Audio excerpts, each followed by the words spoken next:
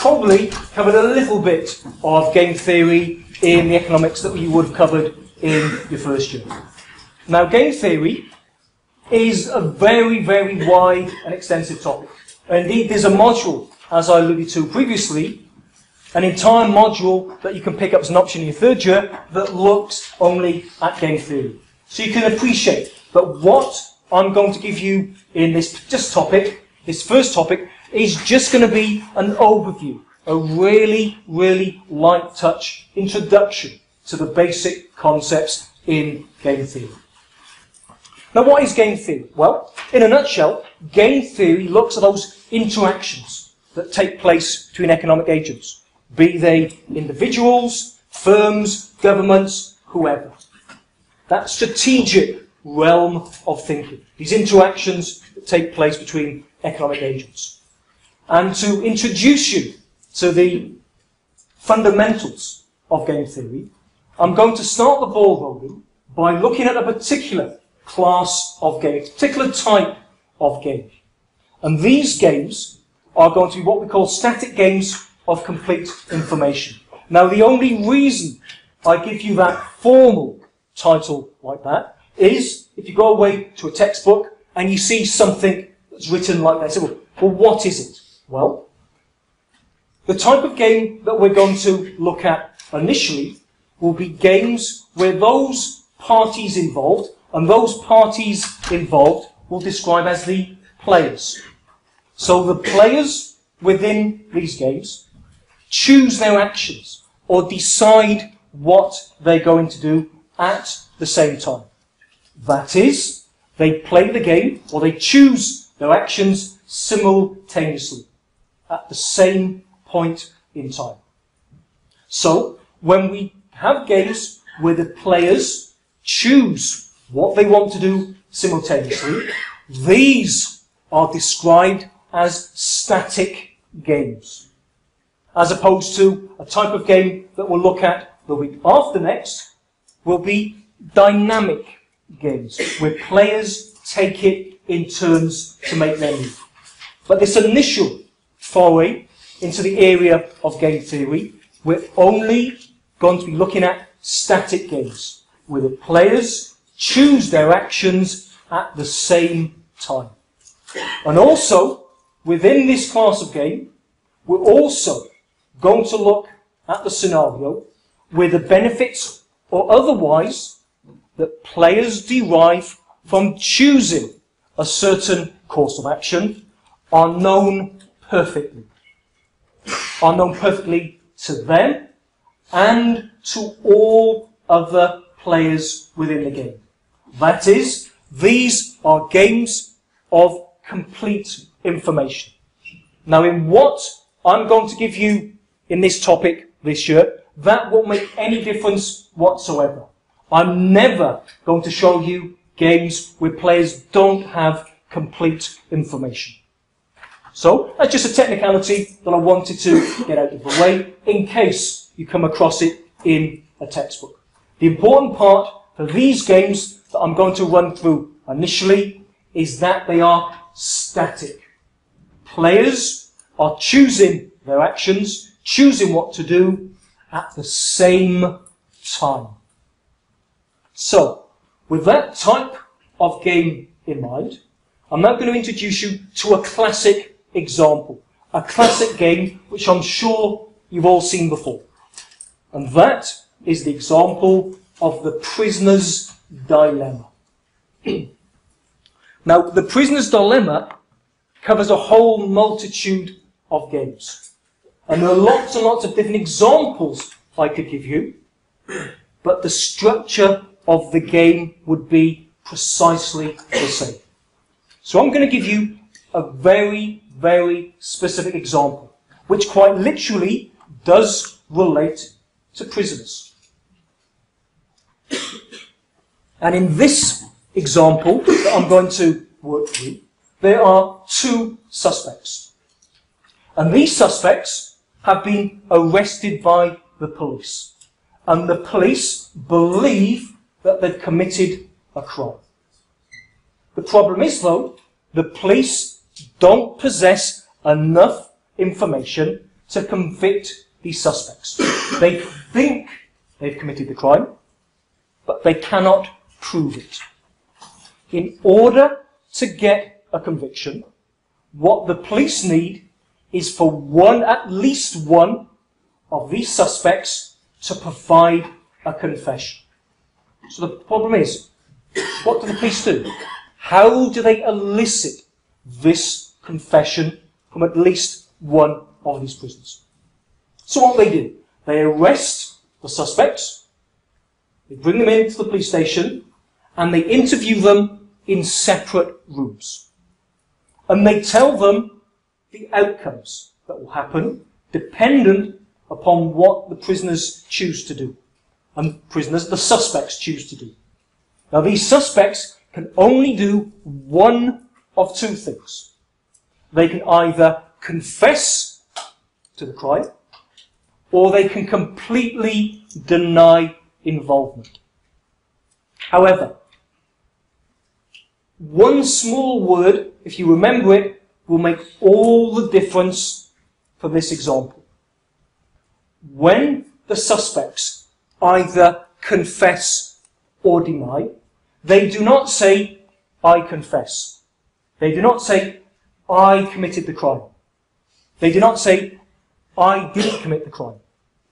What they say is, we committed the crime, or we did not commit the crime.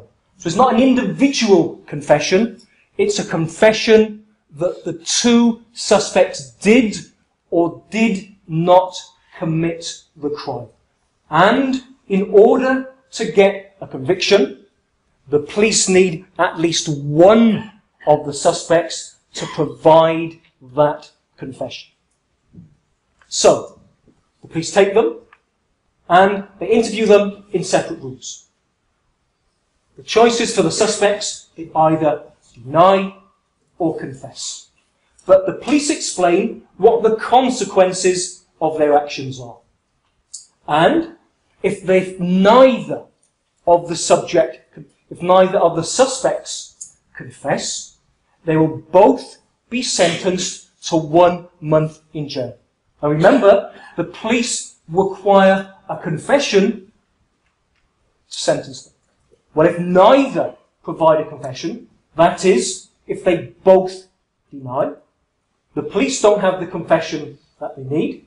They can't convict them for the crime for which they've been arrested, and so they convict them of some minor charge. And for that they will spend 1 month in prison apiece. So that's if both of them deny involvement in the crime. However, if both of the suspects confess, if they both say, hands up, we admit it, we committed this crime, remember, we committed this crime, if they both do that, the police have the confessions that they needed. They only needed one confession, and they've got two. That's enough to convict both of the prisoners. And they will be convicted to 6 months in prison. So that's if they both confess to the crime. So we know what happens if they both deny. We know what happens if they both confess. But what about one confesses and one denies? And if, in an exam, more importantly, students make a mistake, it's this particular part that causes confusion. The students get it the wrong way round. So, listen carefully and really get clear for yourselves what the nature of these incentives are. So if one confesses whilst the other denies. So the police will have the confession that they require. That's the most important thing. So therefore, someone is going to get sentenced. If one suspect provides the confession to the police, that suspect who provides the confession gets off scot-free. They are released with no time in prison. So remember what I said at the beginning. What's the nature of the confession? The confession isn't, I did it. The confession is, we did it. So the person who provides the confession has implicated his quote-unquote friend. The police now have the confession that they needed, and the person who provides that confession is let off by the police with no time in prison whatsoever, because they've helped the police with their inquiries. So that person gets 0 months in prison. However, the other person, the one who adamantly denied involvement in the crime, no, we didn't commit this crime. The police say, well, yes, you did. We've now got the confession. We'll punish you to the full extent of the law. And that person gets sent to jail for 9 months, even longer than they would have happened if they both confessed. So that's the absolute maximum amount of time that they could be convicted. So that then is a very simple game. Do you choose to deny or confess? Get it, though, the right way round. If you confess whilst the other person denies, you get 0 months in prison. It's the one who continues to deny gets the longer sentence. So, that's our game. That's the prisoner's dilemma. So rather than writing it in word form, we can represent it in this very simple matrix that encapsulates everything that we've just said. And this matrix that I've drawn out is a very, very specific way that games are represented in game theory, and that matrix formulation is called the normal form representation. And that matrix describes exactly that game that I've just described of the prisoner's dilemma. Unlike any game described in its normal form, it will capture 3 basic principles. They are, firstly, the players involved. Now, our players, these economic agents who are playing this game, are suspect 1 and suspect 2. So those are the players. We will also, in normal form, show the strategies available to the players, what choices they can take. And for both of the players, their choices were either to deny or confess. Deny or confess. And then lastly, the rest of the information are the payoffs that players receive from various combinations of these strategies that the players can choose. So given that we've got 2 players choosing 2 strategies, there are 4 possible combinations. So here in the top left is where they both deny. Here in the bottom right, for example, is where they both confess. And the numbers represent the payoffs to these strategy combinations. So, for example, we said previously, if both of the suspects chose to deny, the police wouldn't have the confession that they required. Therefore, both players were sentenced to 1 month in jail. Hence, that's what these figures correspond to. Both suspects get 1 month in jail. Now, to denote the fact that players would rather have less time in prison than more, I've just put that minus sign in front, just to emphasise that more months in prison is a detrimental thing. Now, the fact that this is symmetrical means that both players get exactly the same time, 1 month in prison each. But, by convention, the way that we represent these payoffs in its normal form, the first figure would be the payoff to the role player. That is suspect 1. The second figure will be the payoff to the column player. In this case, suspect 2. So, for example, if they both confess, they will both get 6 months in prison. If, though, suspect 1 confesses at the same time as suspect 2 denies. The payoffs would be 0 months in prison for suspect 1 and 9 months in prison for suspect 2. And just to reinforce that, this is in the bottom left-hand corner. Suspect 1 provides a confession. He's helped the police with their inquiries. He gets away scot-free. He gets 0 months in prison. Suspect 2, though, because he chose to deny, then gets sentenced to the full 9 months in jail. And top right there, if suspect 1 denies and suspect 2 confesses, suspect 1 will get 9 months in prison, suspect 2 gets off with 0. So that is just a way of encapsulating, describing in that matrix form the game that we set up previously.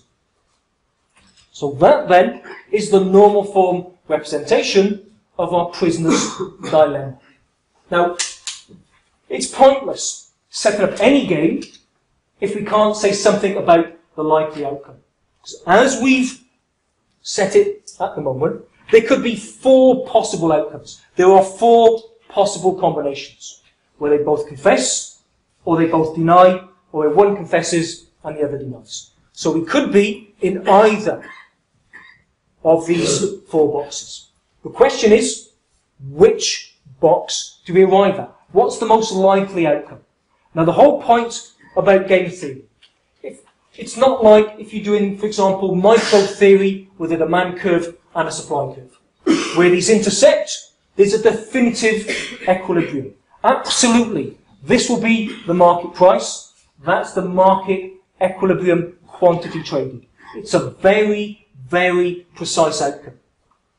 In game theory, we might talk about equilibrium outcomes, but it's not an equilibrium in the same way. We're talking about individuals and how they behave and what they choose to do. We're bordering upon the realms of behavioral economics. We're bordering on the realms of psychology. Therefore, the outcomes, even though we might describe them as an equilibrium outcome, are more correctly described as more plausible outcomes. But even though I'll bandy the term around equilibrium in lectures, that's what I'm referring to.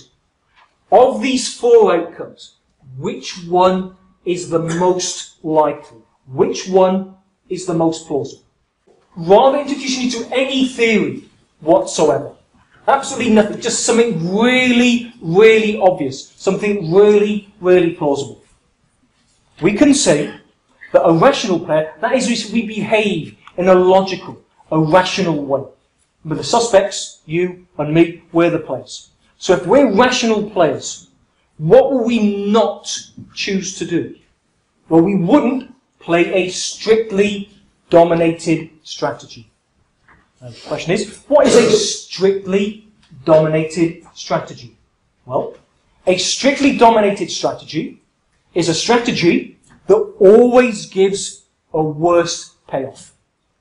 So when you would have studied consumer theory in your first year, you've done difference curves, budget constraints, and we're going to return to this in our topic 2. But when you've studied this already, what was one of the central tenets of that theory of consumer choice? That individuals make their choices. They choose bundles of goods such as they maximize their well-being. They choose outcomes that make them as well off as possible. And that is the principle we're referring to here. Individuals don't choose to do something if it always makes them worse off. That is what a strictly dominated strategy is. A strategy for which an alternative always gives a better payoff. So, let's look at that game then. Let's just look at it for suspect 1. And suspect 1 would think, well, okay, there are 2 things I can do. I can deny involvement in the crime, or I can confess. Which one of these would I choose? Well, again, it goes back to that point I said to you. It doesn't matter what I do, also depends what your rival is. So suspect 1 will reason through it like this. Suspect 1 will say, well, if my rival chooses to deny, what payoffs do I get? How long will I spend in prison? Well, if suspect 2 chooses to deny, if suspect 1 also denies, he will get 1 month in prison. But if suspect 2 choosing to deny, if suspect 1 confesses, he gets not 1 month in prison, but 0. So, if that were you, if you were making this choice, what would you rather? To spend 1 month in prison or 0 months in prison? Obvious, the rational choice is to choose to confess and spend 0 months in prison. So in terms of what we said about a strictly dominated strategy, we would say that deny is strictly, well, we would say, oh, sorry, I'll re-edit that out the video and it'll be seamless. We would say that in this sense, it would be optimal to choose to confess. But what would happen if rather than choosing to deny, suspect 2 chose to confess? Again, suspect 1 would argue through the same sort of logic. That if your rival is going to confess, do you want to spend 9 months in prison if you choose to deny, or spend 6 months in prison if you choose to confess? Now, neither of those is particularly attractive, but given the choice of 6 months in prison or 9 months in prison, suspect 1 would much rather the lower sentence of 6. So he would choose to confess again. So both scenarios, it does not matter what suspect 2 chooses to do. The optimal thing, the best thing that the other suspect can do is choose to confess. Confess always gives a better payoff. Or back to our definition here, we would say that deny is strictly dominated by confess. So you always find it optimal to confess. And what did we say a rational player won't do? Will never choose to play a strictly dominated strategy. And are either of those strategies strictly dominated? Yes.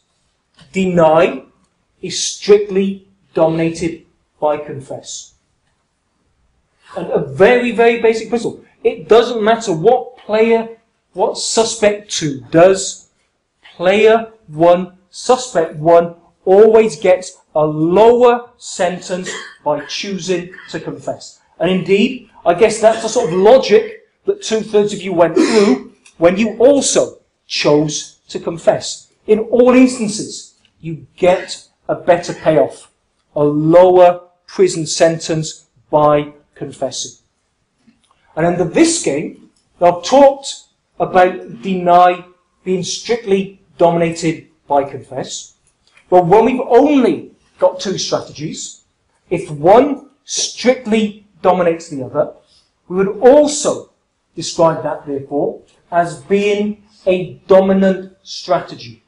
So in this game, the option to choose to confess is described as a dominant strategy.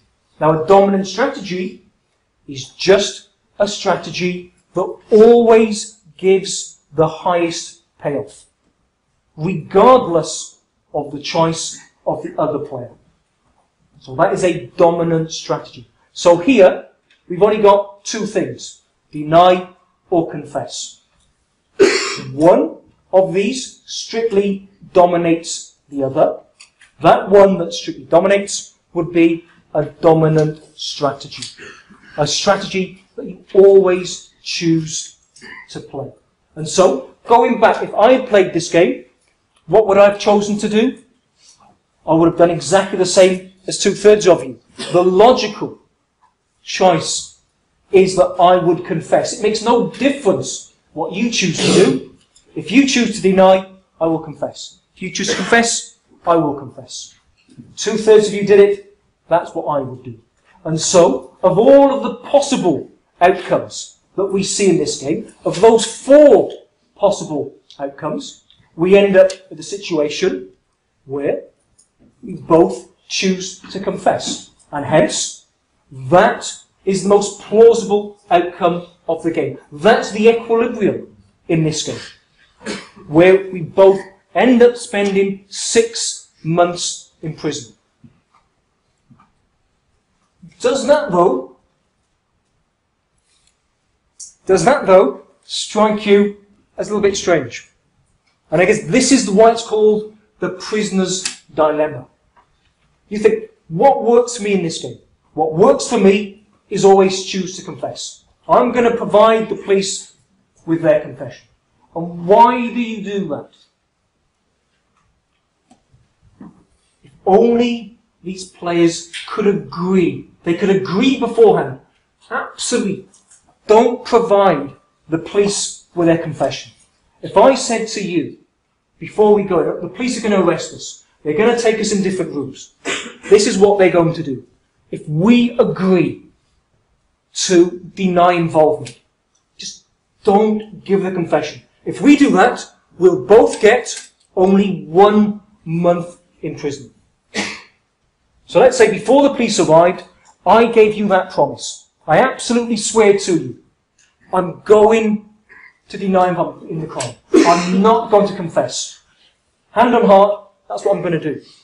Quick show of hands then. Who would also deny? Well, none of you. I'll mark you down for your exams. Okay? But that's it. That is exactly it. This is the dilemma. That's why it's the prisoner's dilemma.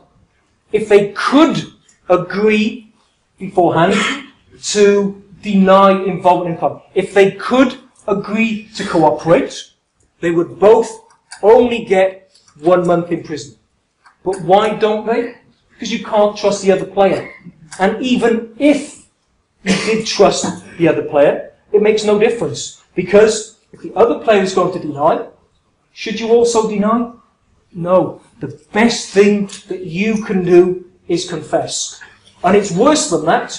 Not only do you know it, but the other player knows as well. The incentive that you have to confess is known by the other player. So absolutely, there's no way in this game, plausibly, we can have any other outcome apart from this one here, where both players end up confessing.